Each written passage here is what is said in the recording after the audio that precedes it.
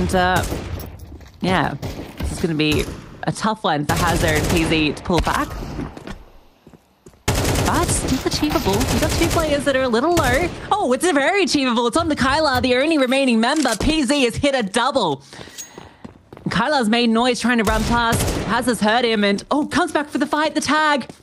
It keeps Hazard at bay. And Kylar has just enough time. It's going to be down to the milliseconds.